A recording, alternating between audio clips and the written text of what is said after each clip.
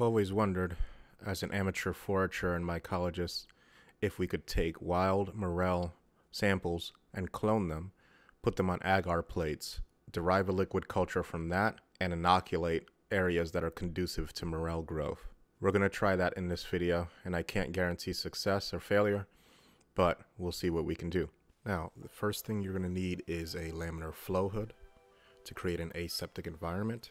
You're going to need some petri dishes with agar ready to go, some electrical tape, and a method by which you can flame sterilize your scalpel.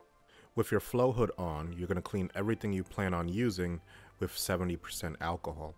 And you're going to use 70% alcohol specifically because the 90% doesn't have as high water content and is not good at lysing bacteria and killing bacteria as effectively as a 70% solution is. So open up your petri dish, and after that make sure to take your morel sample and you're going to wipe that down with alcohol as well. Now remember, these mushrooms are from the wild, and as such they are brimming with contamination, bacteria, mold spores, etc. So you have to make sure to get it clean. Some people deem it appropriate to douse the sample that you're about to remove from the morel in a peroxide bath even after cleaning it with alcohol. I am not doing that in this instance. However, you could choose to do so if you want.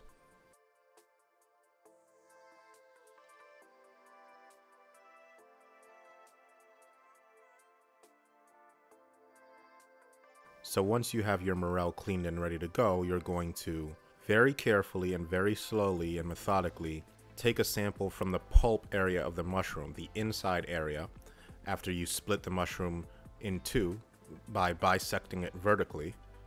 You're going to look at the, I don't know what the correct term is, maybe the pith, the inside surface of the mushroom.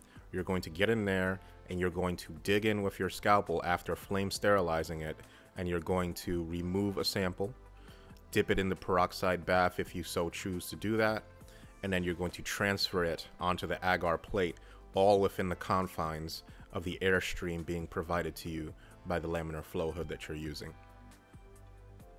And unfortunately, no, this cannot really be done effectively without a laminar flow hood or at least a still air glove box.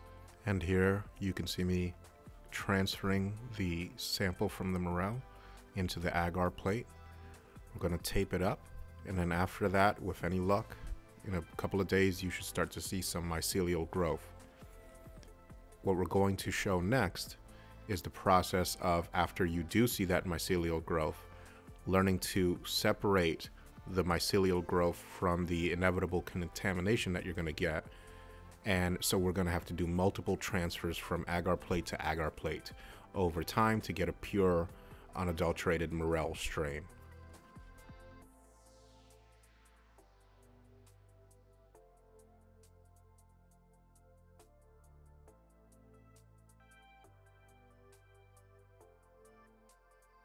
And after you seal those up, monitor them for a couple of days, and with any luck you should be seeing some mycelial growth within 3 or 4 days.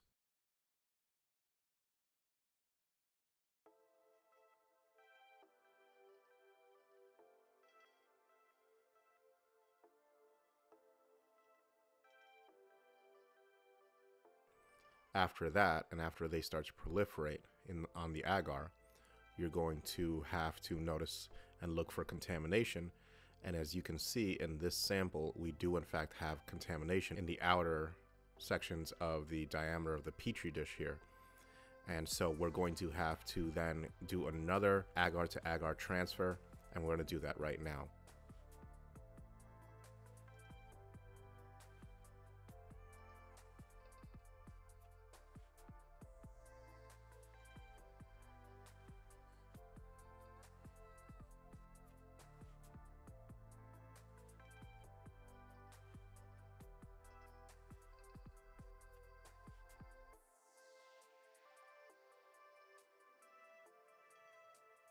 Cut out a triangular shape out of the original agar with the contamination, and slowly and methodically transfer it over to other agar petri dishes. And slowly but surely, through process of elimination, you should get a clean morel mycelium sample.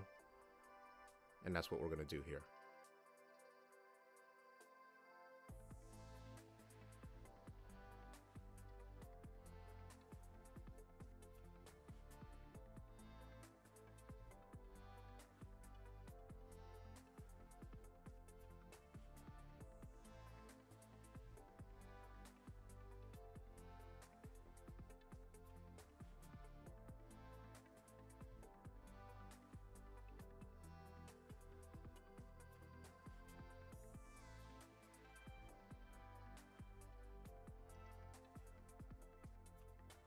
And there you have it. Now, with this technique, you should be able to theoretically, and that all depends on your lab technique and all of that, but you should be able to theoretically clone any type of wild mushroom that you find in a forest or wherever.